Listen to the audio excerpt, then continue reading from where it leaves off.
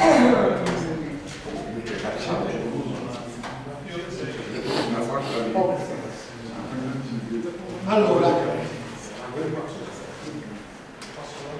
sapevamo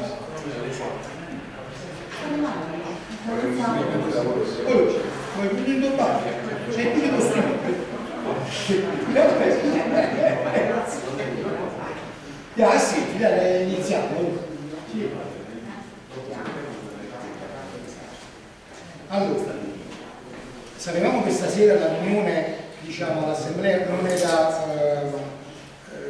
non era molto partecipata, perché ce l'aspettavamo per un motivo molto semplice, perché l'abbiamo convocato un poco d'urgenza circa una settimana fa, perché abbiamo avuto in qualche modo, e voi questo l'avete letto sicuramente da Facebook, perché l'abbiamo pubblicato, abbiamo avuto ovviamente la data per quanto riguarda l'incontro dei tavoli al Capitello per il 16 marzo alle ore 10 di mattina, e abbiamo avuto pure la seconda data, che ovviamente sarebbe la data dell'assemblea che dovremmo avere, ecco, l'assemblea che come abbiamo fatto l'altra volta a Capitello, praticamente l'assemblea con il ministro, quindi questa sarà fatta il 4 aprile sempre a Capitello alle 10 di mattina. Però diciamo, avevamo urgenza in qualche modo di vederci, anche perché noi adesso dobbiamo costruire questo percorso dei tavoli, cioè in pratica indipendentemente insomma da quello che noi ci auspichiamo che in qualche modo abbiano un senso questi tavoli, perché il senso è che noi non dobbiamo andare a questi tavoli a fare il chiacchiericcio con il ministero, con i ministri o con i tecnici. Il chiacchiericcio noi non serve. Noi li abbiamo messi in questi tavoli, devono essere operativi, e ovviamente quello che noi ovviamente mettiamo sul tavolo deve essere anche un diciamo, argomento non solo di ascolto ma anche operativi, cioè nel senso che noi dobbiamo portare lì delle proposte concrete, ma non devono restare, diciamo, aria fritta, voglio dire, devono ovviamente cercare di trovare in qualche modo, cioè una sorta di operatività, bisogna mettersi, diciamo, devono ovviamente trovare la strada per poter iniziare a realizzare qualcosa. Pure perché noi abbiamo detto che tra le nostre file ci sono le competenze, noi abbiamo le idee chiare per quello che ovviamente noi pensiamo che bisogna fare, e quindi oggi ci mettiamo ovviamente in gioco. Quindi la cosa importante è questa.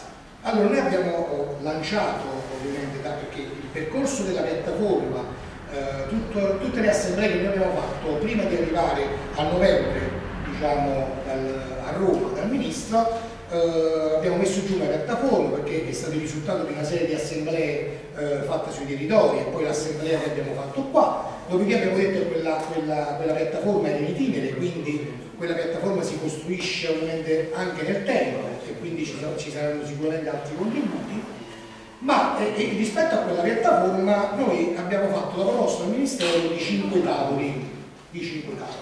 Questi 5 tavoli sono stati ovviamente tutti e 5 concessi, nel senso che il Ministro ha detto che in effetti era d'accordo per quanto riguarda la costruzione di questi 5 tavoli. Io però a riguardo voglio fare una riflessione.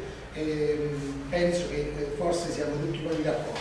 Allora, questo percorso, secondo il nostro punto di vista, non deve essere un percorso costruito con Pinco Pallo. Vi spiego meglio. Cioè, il percorso che noi abbiamo chiesto in quella sede di costruire un tavolo permanente con i comitati, ma questo tavolo permanente con i comitati non può essere un tavolo permanente con Sergio Costa. Questo deve essere un tavolo permanente ovviamente con il governo, con il ministero, cioè significa che noi questa roba qua la dobbiamo ovviamente rendere istituzionale, cioè dobbiamo pretendere, perché la legge ce lo consente, vero Raffaele? La legge ce lo consente, di istituzionalizzare questi tavoli, cioè quindi noi dobbiamo dire apprezziamo l'apertura del ministro e va bene, ma perché oggi c'è sta Costa e magari questi tavoli potrebbero avere un senso, ma noi pretendiamo che questi tavoli in qualche modo vengano istituzionalizzati, cioè questa interlocuzione con i comitati e con la comunità deve diventare, come prevede la legge, praticamente un qualcosa che sia permanente, perché sennò effettivamente parlando era di fatto, perché non vogliamo essere legati a nessuna figura politica e a nessun, diciamo, percorso politico. Dobbiamo essere liberi e indipendenti, ovviamente dobbiamo avere l'interlocuzione con il governo, ma deve essere qualcosa che abbia un senso, perché sennò veramente non deve significato. Quindi fatta questa premessa, e penso che su questo siamo tutti d'accordo, penso che noi non dobbiamo assolutamente dire che vogliamo una questione preferenziale composta, noi non vogliamo nessuna questione preferenziale, noi vogliamo quello che la legge prevede. La legge prevede questo e vogliamo che venga istituzionalizzata questo percorso. Punto, questo è. Premesso questo, e penso che su questo non ci siano problemi, allora io vi dico, diciamo, i 5 tavoli che ovviamente noi, in base a quello che era ovviamente la piattaforma, tirato fuori, ne abbiamo tirati fuori da quello che è uscito fuori dalla piattaforma. Quindi, il primo tavolo, prevenzione e contrasto roghi tossici. Secondo tavolo, bonifiche, quindi bonifiche e messe in sicurezza. Terzo tavolo, ciclo dei rifiuti e impiantistica.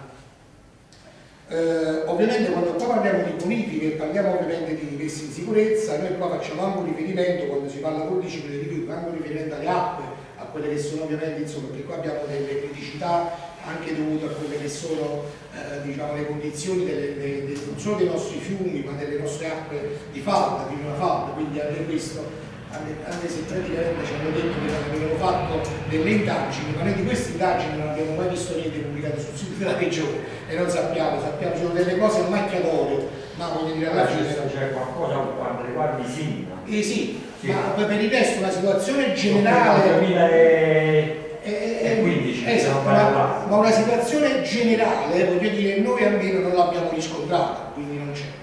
E poi l'altro tavolo, democrazia e trasparenza, quindi questo è il quarto tavolo. Poi il quinto tavolo, democrazia, trasparenza, educazione. Esatto. Io adesso le sto sintetizzando, però ovviamente voglio dire, quindi tutto quello che riguarda, voglio dire, quello che dicevo Raffaele, è incluso in questo tavolo democrazia e trasparenza. Poi c'è il quinto tavolo. Allora, il quinto tavolo noi non potevamo non chiederlo, anche se questo tavolo qui, voglio dire, non è un tavolo di pertinenza del Ministero dell'Ambiente, ma è di competenza, scusate, è di competenza del Ministero della Salute. Infatti il quinto tavolo è sulla salute.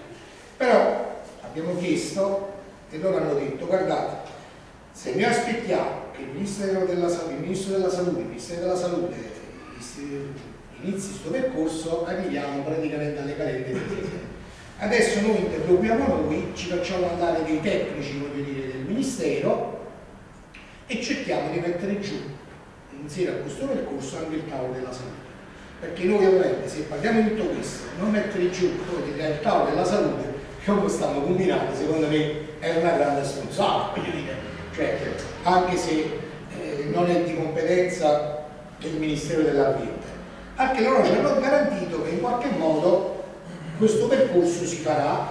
Hanno chiesto già, sembra che hanno chiesto già, diciamo, al Ministro della Salute, della Sanità, hanno chiesto già praticamente di nominare qualche esperto che possa partecipare a questi tavoli, staremo a vedere cosa succede. Noi nel frattempo in qualche modo cercheremo di mettere giù una proposta anche per quanto riguarda questo tavolo.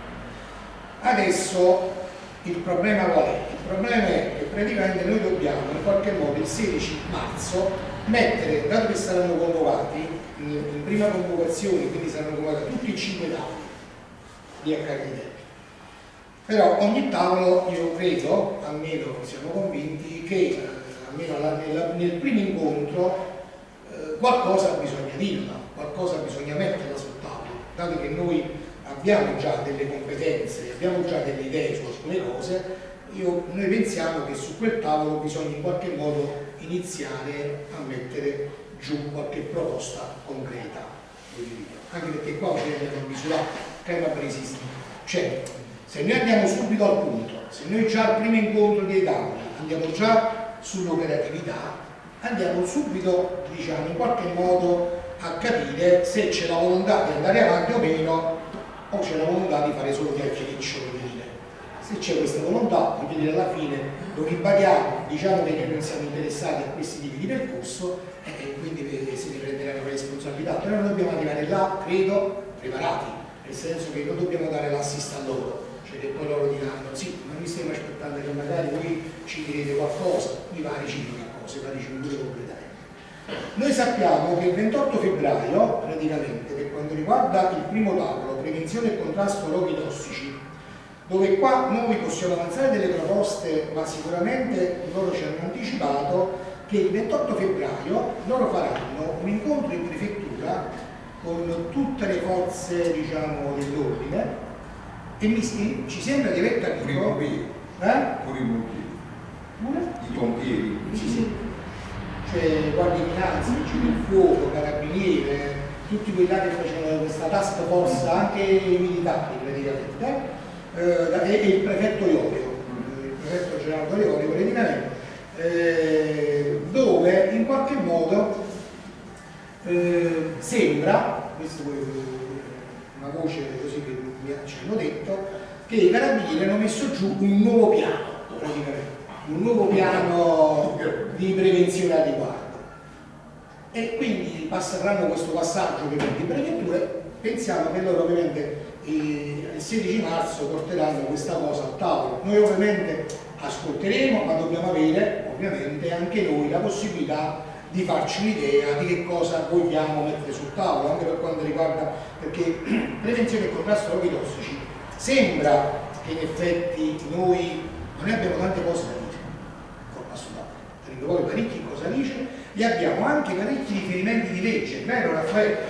Abbiamo anche parecchi riferimenti di legge, quindi indipendentemente da questo, diciamo, piano che presenteranno, noi dobbiamo avere un piano in qualche modo di confronto alternativo. Noi dobbiamo dire sì, che sarà sicuramente un piano che non so fino a che punto parlerà di prevenzione, forse parlerà più di repressione, non ho capito bene, poi vedremo. Ma noi dovremmo avere, secondo me, invece la possibilità anche a questo tavolo di mettere giù, facendo riferimento alle leggi che esistono, praticamente insomma un piano nostro, che è possibile pure farlo, non è possibile. Anzi, noi voglio ricordare che a riguardo già abbiamo fatto qualche azione, parlo delle diffide, parlo ovviamente di quello che abbiamo fatto, qualche denuncia che abbiamo fatto alla Procura di Napoli Nord, delle cose ci sono, e noi in riferimento a questo possiamo anche mettere giù qualcosa, facendo sempre riferimento a delle leggi, perché le diffide e anche le denunce le abbiamo fatto sempre,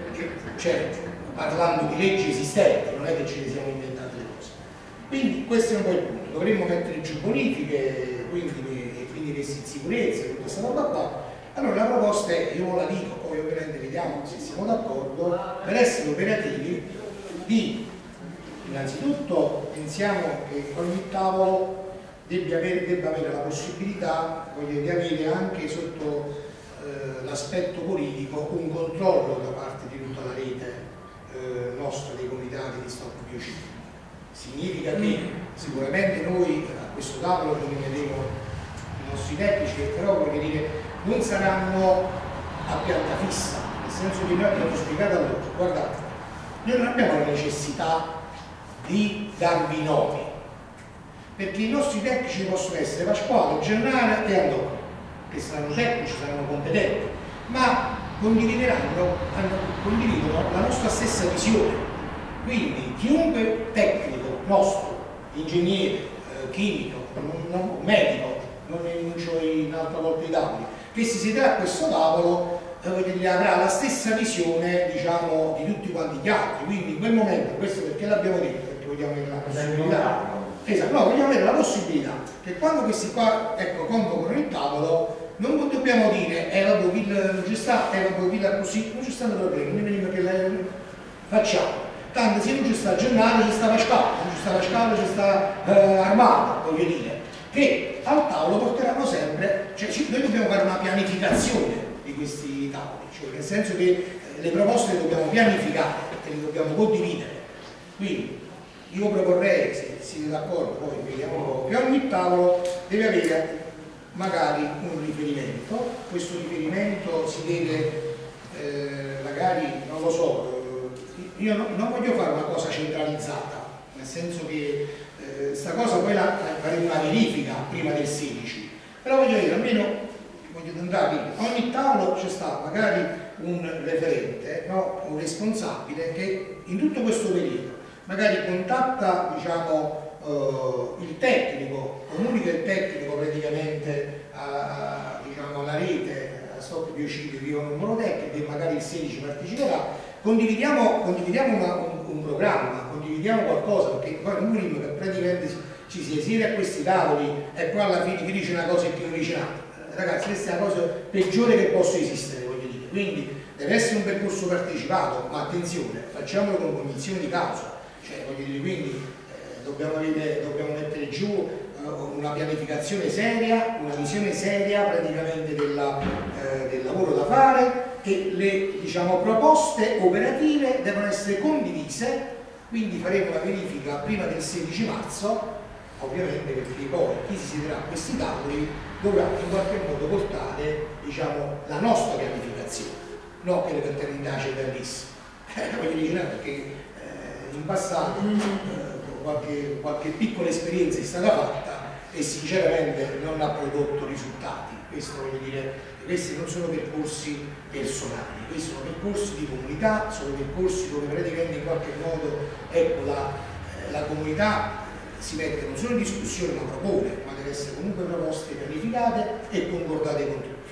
Cioè, alla porto praticamente in maniera molto banale, si parla invece di figli, no, per dire, non ci potremmo trovare un tecnico nominato da noi che parlava, sì, però tutto sommato il genitore non c'è mai. Cioè, voglio dire, ho detto una cosa, un'assurdità, voglio dire, ma per far capire come non ci possiamo trovare al tavolo chi magari dice impianto sì, impianto no. Cioè, noi qua sappiamo bene che in questa regione abbiamo bisogno di impianti, abbiamo bisogno di impiantistica, però attenzione, cioè abbiamo bisogno di una tipologia specifica di impianti, voglio dire, non è che abbiamo bisogno di impianti tipo come va a presenziare, voglio dire, non abbiamo bisogno di impianti turbogas, non abbiamo bisogno di questa roba qui, vogliamo parlare di che cosa abbiamo bisogno, il legislativo ne parliamo, vediamo che cosa produce come rifiuti questa regione, vediamo che tipologia di impiantistica abbiamo bisogno. Sicuramente dovremo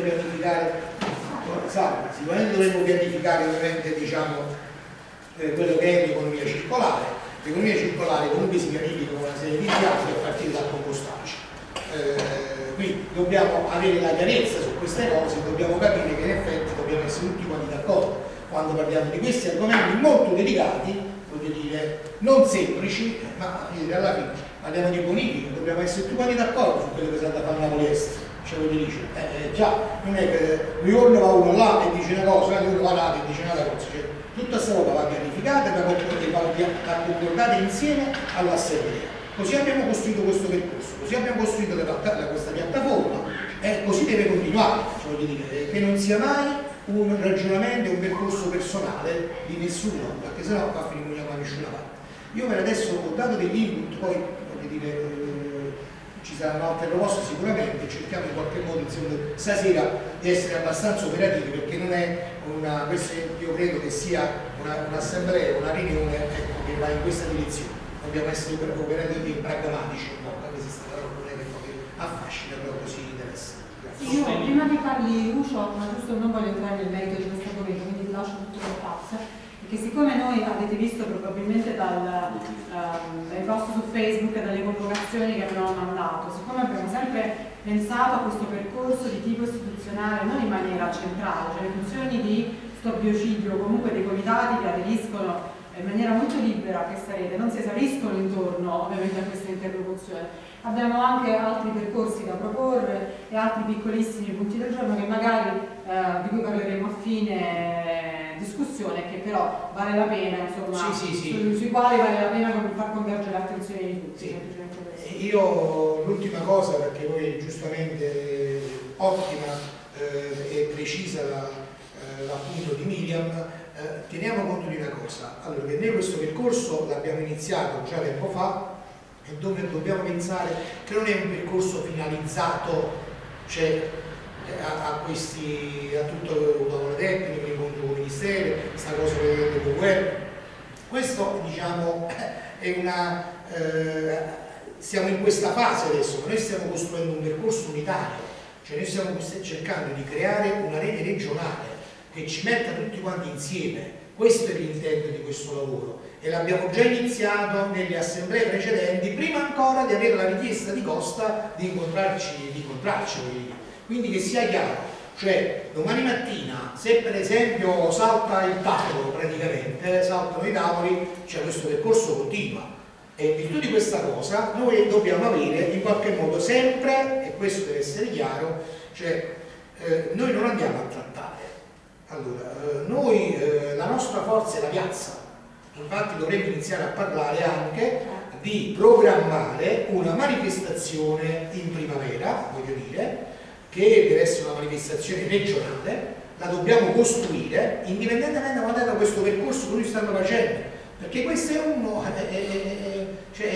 sono delle tappe, ma il nostro percorso è tutt'altro, quindi voglio dire, dobbiamo iniziare a pensare ad un momento di mobilitazione regionale diciamo, in primavera, lo dobbiamo costruire, perché questa roba qui in effetti pone l'attenzione su di noi, si costa, c'è un capo questa cosa di convocarci, non è che c'è un capo perché magari così, perché sa bene che noi siamo quelli della protesta, siamo quelli che sappiamo organizzare le piazze, cioè in pratica il nostro punto forza deve essere sempre questo, cioè attenzione, non sviliamo mai, voglio dire, questo piano d'azione. Questo piano d'azione è quello che ovviamente in qualche modo ci tiene non solo vivi, ma in qualche modo dall'altra parte fa capire che in effetti siamo sempre e comunque una comunità che lotta e che comunque scende in piazza a prescindere,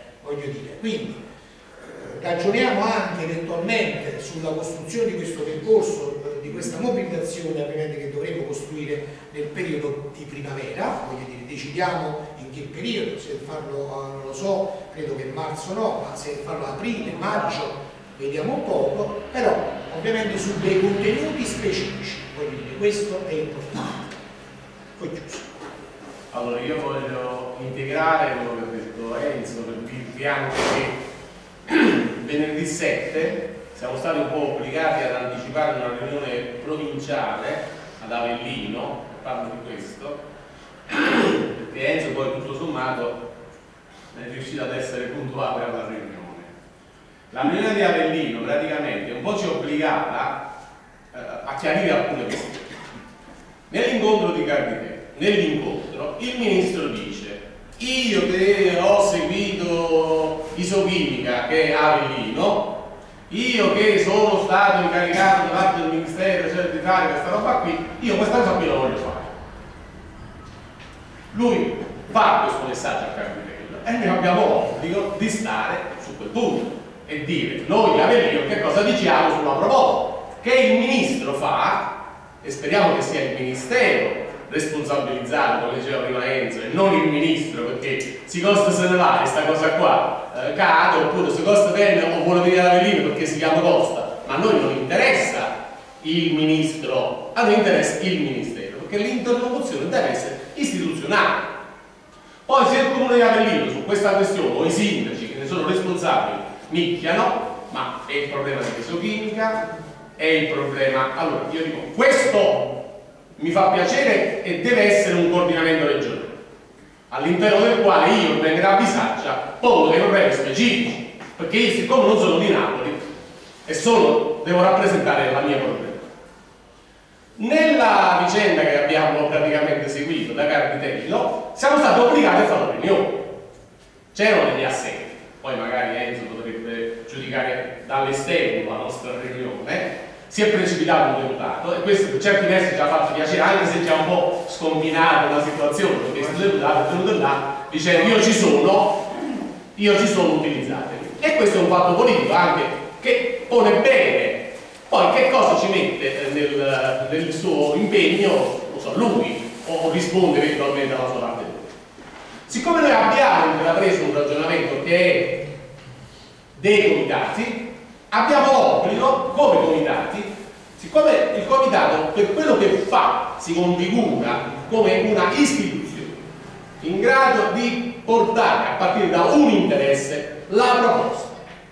Bene, allora la proposta regionale deve essere in grado di comprendere tutte le tematiche provinciali e regionali.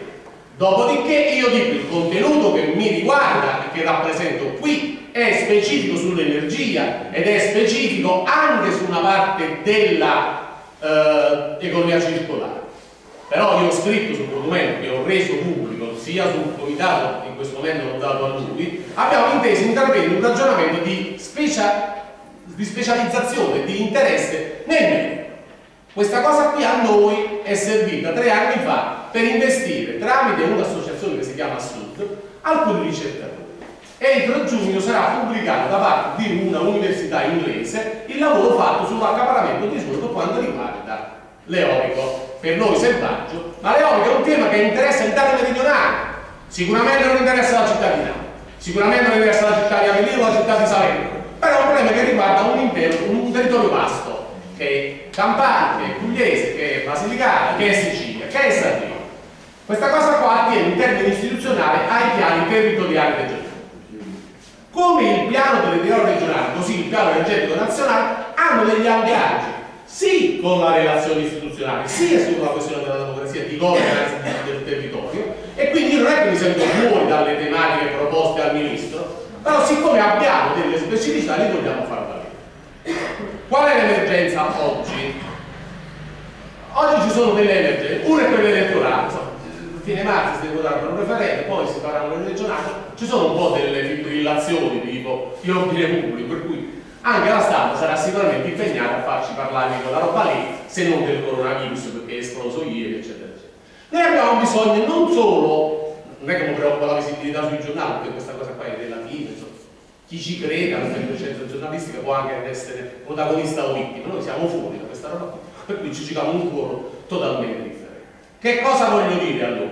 Enzo forse dovrà giudicare meglio la riunione di Avellino, però quella roba lì, quel contenuto lì ci è stato imposto dal Ministro e non dal Ministero, perché il Ministero dell'Ambiente ha degli obblighi relativi ai piani territoriali. Allora, secondo me, lo abbiamo scritto nella proposta, il Ministero dell'Ambiente deve essere coinvolto, investito da una grossa responsabilità, perché la ha, perché il Ministero è un esecutivo del Parlamento. Se il Parlamento non ha legiferato relativamente ai piani energetici e ai piani territoriali, bene, nei piani territoriali sta esattamente quello che dicevamo prima.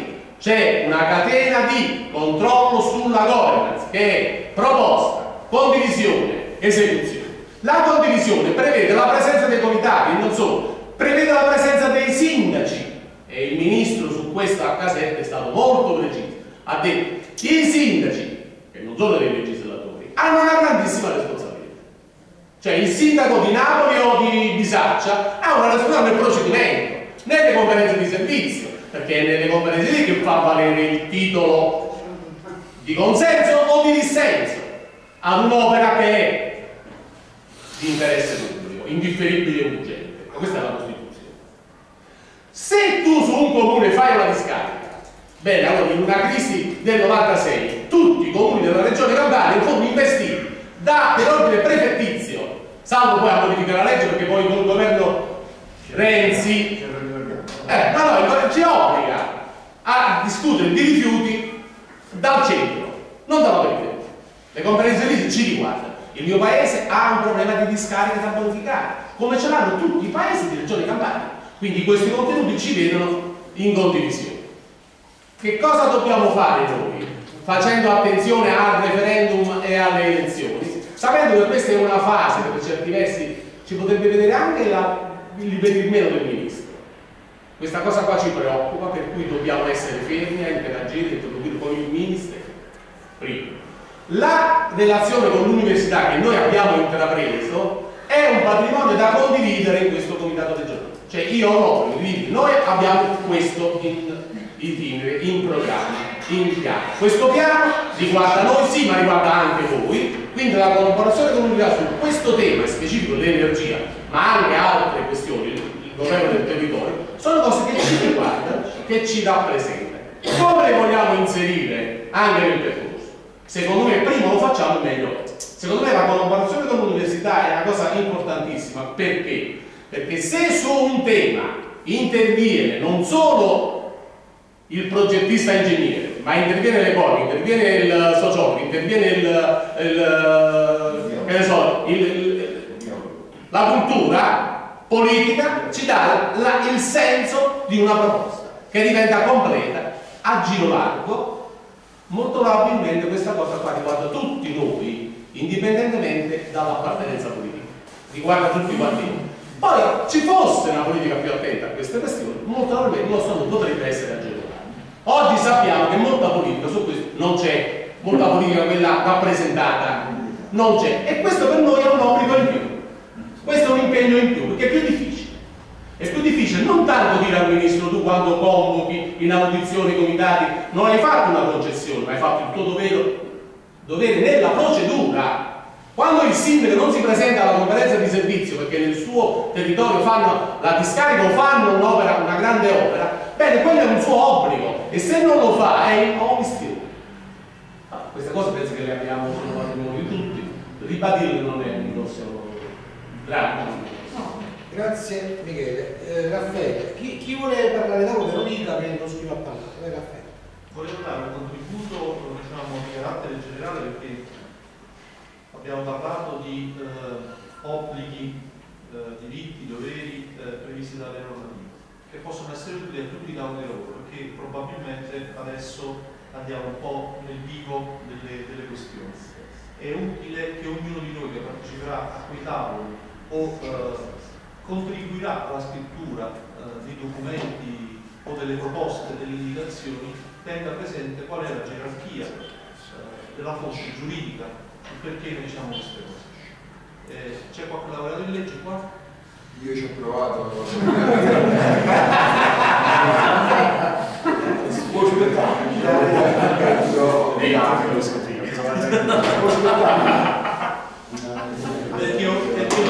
L'ho chiesto perché è evidente che non può un dirigente di un comune cambiare lo statuto di un comune con un provvedimento, né tantomeno un sindaco con un'ordinanza andare contro lo statuto o contro un regolamento comunale o contro una legge regionale o contro una legge nazionale o contro la Costituzione. In parte vi ho già risposto. C'è o le direttive europee, perché fino a prova contraria siamo europei, o italiane, perché siamo italiani fino al contrario, o regionali, perché siamo campani fino a prova contraria.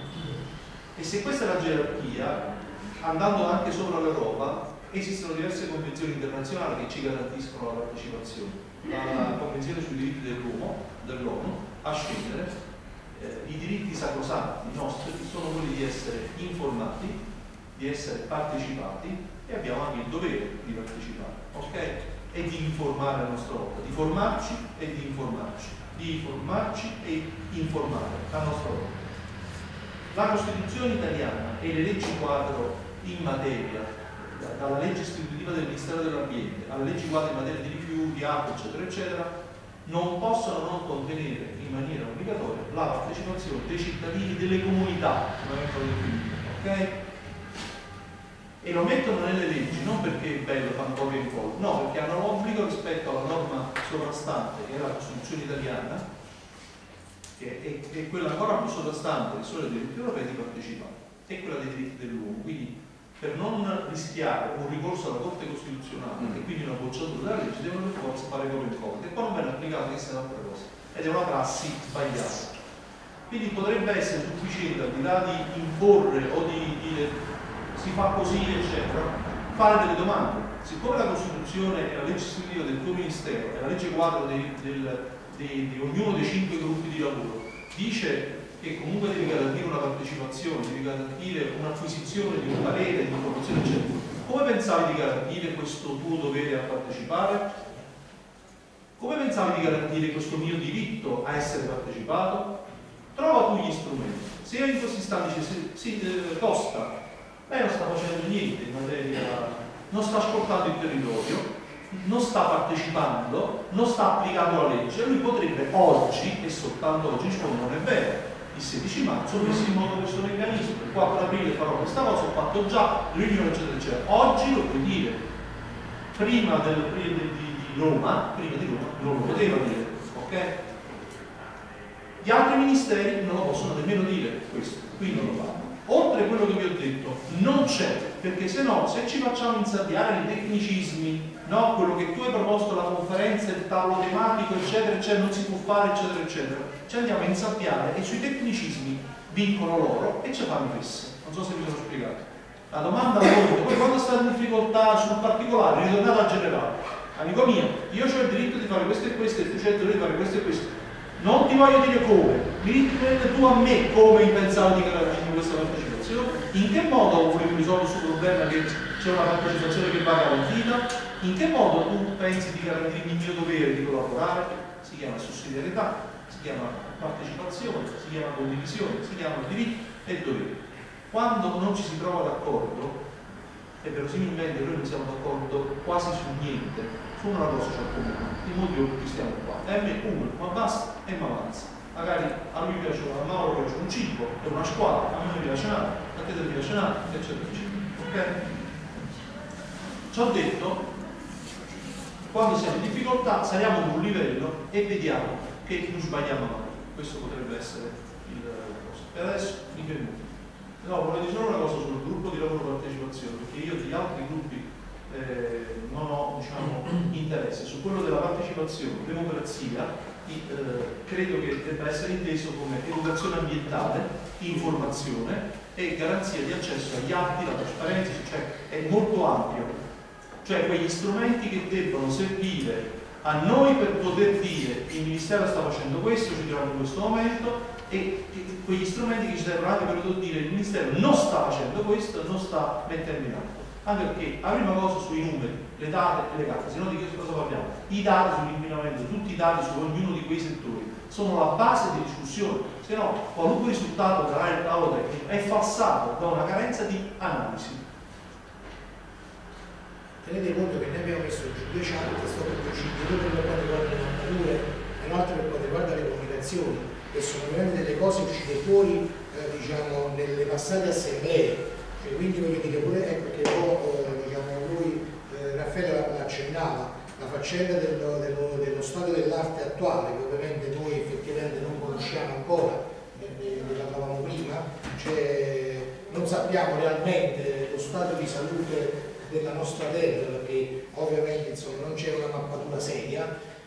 Voglio dire, questo tipo di lavoro continua, cioè nel senso che anche questo, io perciò faccio l'invito a non focalizzare tutto su questo tipo di lavoro, cioè è importante sicuramente, ma non focalizziamo tutto su questi incontri, perché sennò va a finire che alla fine succede qualcosa, si svilisce un po' tutto quello che è il nostro percorso, che noi ci siamo detti subito era altra cosa. Chi vuole parlare? Ah, ok. Prima di tutto devi andare assunto.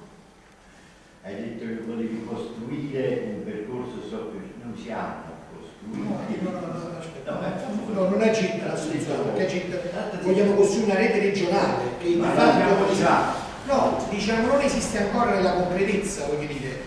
No, non esiste ancora, la stiamo costruendo. La stiamo costruendo. La stiamo costruendo. Sarebbe sbagliato dire che già abbiamo costruito. Vuole essere interrotto però, la stiamo vuoi essere interrotto? No, vuoi essere interrotto e la stiamo costruendo. Noi siamo insieme da molti anni, no? Alle volte capita che qualcuno arriva, qualcuno se ne va, ma l'intento che abbiamo è quello chiaramente di essere insieme ai temi. Le persone ci possono essere, possono andare via, possono tornare, possono entrare, cioè non è quello il problema.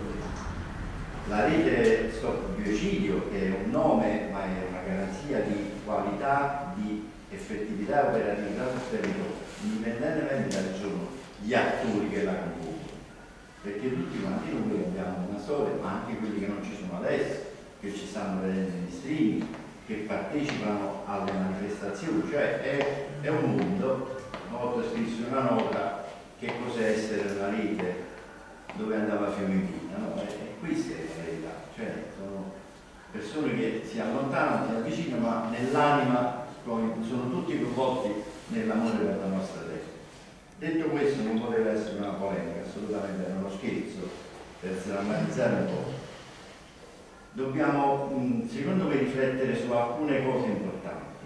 Prima di tutto, quello che diceva Michele a proposito del coinvolgimento delle vertenze territoriali fa parte della operazione legalizzazione e istituzione del TAC, cioè è automatico che subentrino le vertenze territoriali, perché le vertenze territoriali non sono altro che l'errata interpretazione delle normative nazionali e di quelli che sono gli interessi del pubblico, del popolo, nel statualizzare, nel fare, nel costruire quelle che sono le strumentazioni che servono allo Stato, al popolo.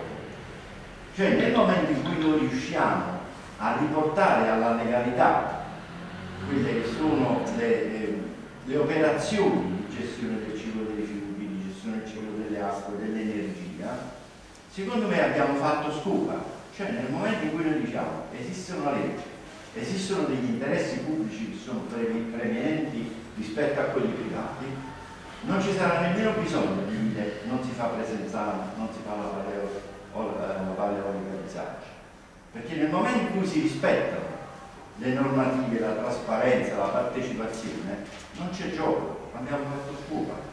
Quindi la prima cosa che dobbiamo chiedere è il rispetto della normativa europea e nazionale, perché tutto quello che è stato fatto in dispregio delle normative. Non ci dimentichiamo che sono stati sfruttati i commissariamenti, l'assenza della conferenza dei servizi, i decreti prefettizi, i decreti del Presidente della Repubblica per accendere le inceneritori o del Primo Ministro, ma anche l'invasione delle discariche da parte dei rifiuti solidi urbani. Ci fu un decreto del Presidente della provincia, illegale. Quindi nel momento in cui noi invochiamo che venga rispettato, giustamente diceva Lello, la gerarchia delle normative, noi non abbiamo problemi, anzi noi siamo quelli che vanno a chiedere legalità, che è quello che secondo me ci fa vincenti sotto tutti gli aspetti. Nei giorni scorsi abbiamo studiato insieme ad Anna Maria un po' le normative per quello che riguarda anche il consorzio di filiera oppure le direttive europee sulla plastica. Costringere al rispetto gli interlocutori nostri, costringere a lavorare le amministrazioni senza essere distratti da interessi, secondo me ci consentirebbe già di fare dei grossi passi in avanti nell'interlocuzione con i tavoli, cioè con la preparazione di dire bene, devi fare queste cose che a noi aggradano, quelle che noi abbiamo espresso e abbiamo desiderato nella piattaforma, fammi vedere come vuoi declinare quelle che sono le istanze che giustamente vengono da questa parte. Allora noi ci andiamo a guardare come le vogliono declinare, perché nel momento in cui loro fanno non possiamo giudicare, nel momento in cui noi spingiamo a fare, nel momento in cui noi gli diciamo tu devi fare delle cose perché il nostro territorio è disestato e che devi quindi di conseguenza rimettere a posto l'esecutorialità di quella che era la nostra richiesta, poi diventa il terreno di scontro.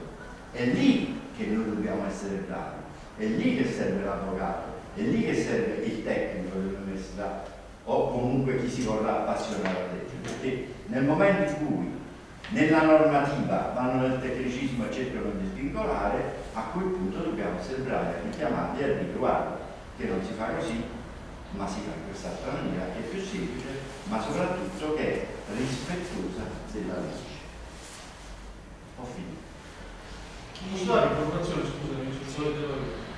Mentre fa i tavoli con noi, il Ministro parteciperà a un simposio, The Green Symposium, dal 5 marzo in poi, alla stazione marittima 2020, che sostanzialmente è Ricicla TV, Ecomondo, eccetera, eccetera, dove sostanzialmente si incontrano con tutte le associazioni di categoria, quelli che fanno la plastica, di tutto di più, quelli per gli inceneritori e così via. Ecco, se già riuscissimo a fare a 3 mesi, a 6 mesi, copia e incolla di questo, a dire ok, ho fatto questo simposio, fanne uno adesso col territorio, con i cittadini, tale qua, copia e incolla, perché qui organizza il Ministero, come organizzate pure a Napoli, a Caserta, a Torino, a Roma, gli stati generali dell'ambiente con i cittadini, gli stati generali dell'ambiente con i cittadini, ma quando pensi di farlo? Mentre qui procedi con le categorie e fai questa roba e determini il futuro di questa regione, del Sud Italia e dell'Italia, perché questo è per il Sud Italia, è in Campania, e fai passare dei messaggi di economia circolare o di green che invece non hanno niente a che fare con green, o comunque lui va cantato e lui va suonato e non c'è nessun contraddittorio. Tu come ministro giustamente la via presiede, perché le stesse cose che stiamo dicendo noi adesso di questo tipo di simposio lo diranno quelli del simposio ai tavoli tecnici di Carditello, no? La stai avendo solo una parte, dovresti sentire anche l'altra campagna. Noi intanto la prima volta ci diceva uno, due, magari a 3 mesi, a 6 mesi, a 9 mesi, a 2 anni, magari come tu, ministro, la conferenza di servizi, ci iniziamo a confrontare e mi fa capire la sostenibilità e la coerenza con le leggi dove sta la tua proposta e devi cambiare. Poi il tuo tecnico si confronterà con il mio tecnico, il tuo avvocato con il mio avvocato e troviamo una quadra con un ministro che fa quello che ha fatto. Posso dire rispetto a... Se no sta secondo scusami,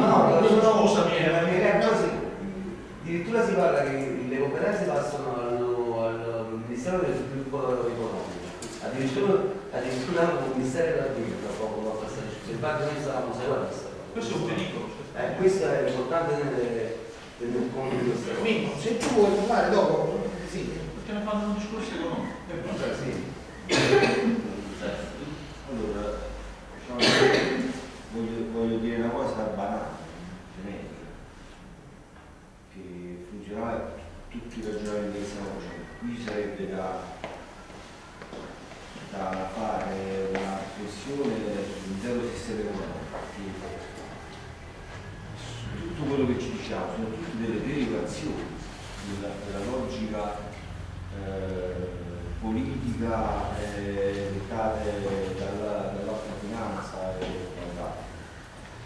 Risolto quel problema, diciamo, conseguentemente si risolve tutti gli altri. Allora, siamo costretti a barcamenarci in una situazione in cui noi siamo parte attiva con dei limiti evidenti, no? Noi dobbiamo semplicemente fare delle proposte portate ai tavoli di natura politica o anche tecnica, ma per esempio a differenza delle associazioni di categoria, che sono sostanzialmente anche addette ai lavori, non di uno strumento per operare. Quindi noi possiamo dire quello che pensiamo, analizzare, proporre, però poi sono sempre gli altri quelli che devono operare. E tutto più di una funzione di controllo, quando già nascono le carte che non ci fa capire. Allora, sulla questione sul tavolo dei luoghi tossici, prevenzione e quant'altro, qui la prima cosa che facesse vicina a Costa, vediamo questa legge del 2015 che penalizza in qualche modo gli reati e revisioniamo la tutta volta, perché ci sono delle falle enormi e soprattutto quel concetto di abusivismo quando ti prendono a spezzare in modo abusivo, non si è capito buono che si vuole fare, ok? Per cui non si è capito bene se chi che spesso posso essere